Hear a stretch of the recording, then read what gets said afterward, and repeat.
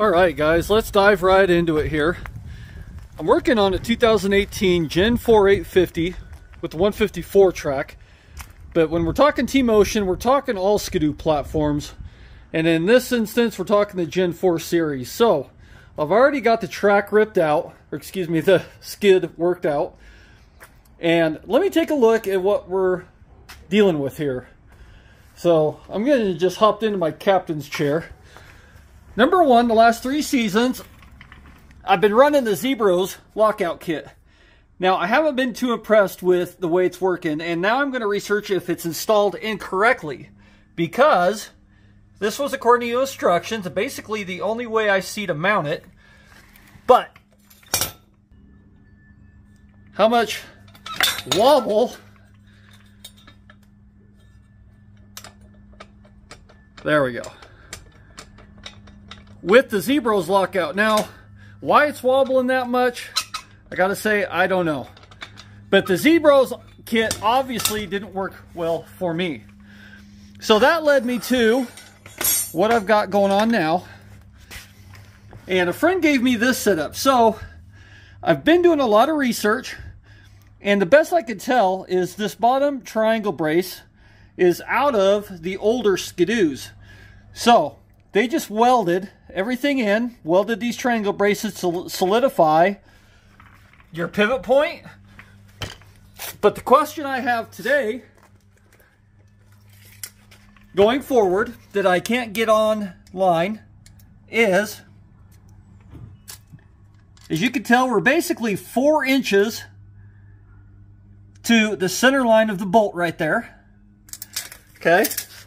And when I move over to the stock Gen 4, we're at 3 3/4. Now, you like to say that 1/4 inch isn't going to matter in the world of us. What's a 1/4 inch?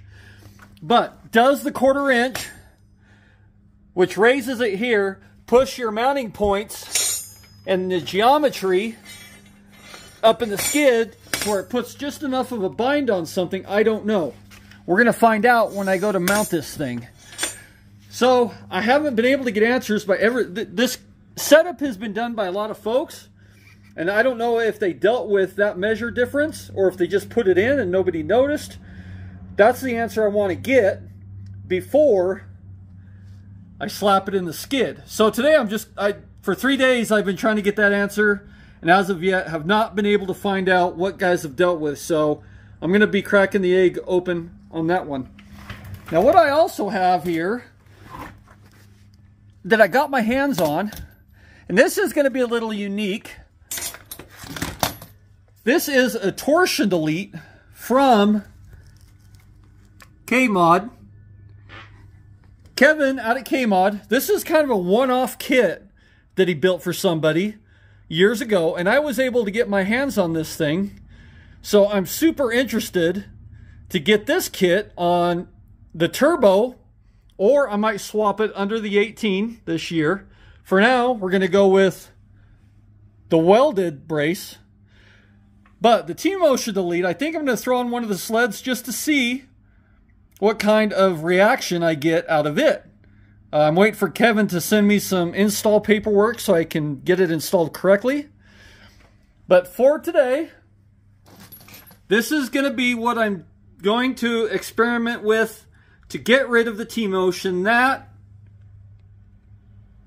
I don't believe the Zebros lockout kit did. I'll be interested to hear from you guys if you had that much play with your Zebros lockouts, because that was a lot of swivel. So in goes the welded, home fabricated. Later on, when this thing's in the sled as we go into winter, I will give some feedback on the measurements there between the bottom bar and the upper bar. And I'm interested on the install when I go to put it back up into the drop brackets there, if everything's going to bolt right in. So that's where we're at today. Going forward. And last but not least, something else that I think I'm going to do here is, as most of you may or may not know, this is the bottom bar on your front swing arm, right? So there's a split in that section to allow the the bars to pivot individually for your T-motion. So I haven't heard anybody that's doing it. John Wilmer at Sledheads Racing has been helping me out with a lot of questions. He hasn't ever heard. I'm going to weld up this seam and make this a solid bar all the way across to eliminate any kind of twist possibilities on the front of that swing arm. So again, videos will be coming this winter on how this all works out. Once I get everything up under the sled, we'll be able to tell right away how she looks. Well, now that I've got her back in, I can say the install wasn't too bad. Looks like the geometry will work okay. So, there she is. All right, now that we have it in, we're going to watch as I transfer my body weight on the chassis, how it's going to affect the track. Now, in the old days, when I transferred my body weight, the track would sit on the ground and the chassis would roll with the T-motion. So let's see how it looks now.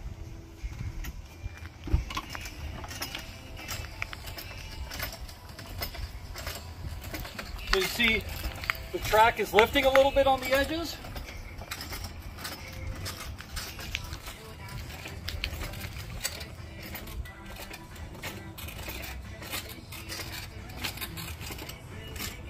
Okay.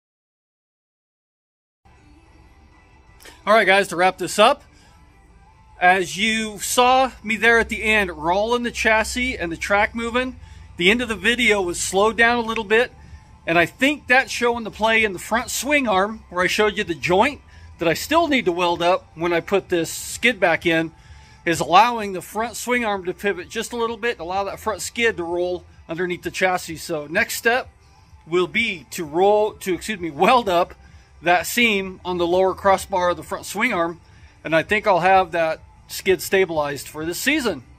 So hope this video helps you guys. Feel free to check me out on Facebook under Joe Gill, Sidehill Gill, over on YouTube at High Country Octane Films, and future videos coming.